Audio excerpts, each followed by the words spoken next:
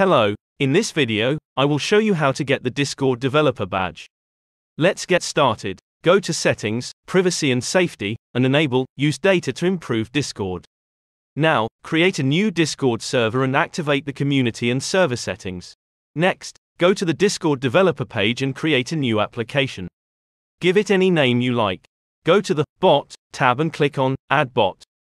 Confirm with Yes. Then, go to the OAuth 2 inches tab, then URL Generator.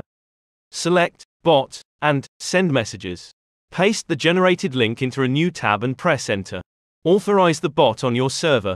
Now you can see the bot in the server. Visit the GitHub page linked in the description. Click on Run on REPL. And then Run Reset Token. Click on Copy to copy the token. Paste the token and press Enter. Now go to your server and type ping. If you see the expected message, you have completed all the steps correctly. Now, you'll have to wait for 24 to 48 hours for the Discord service to update. After that, go to the link to claim the badge and select your bot and channels. As you can see, I have received the badge. If you want to keep the badge for more than 30 days, you'll have to repeat this process every 30 days. Thank you for watching. Make sure to leave a like.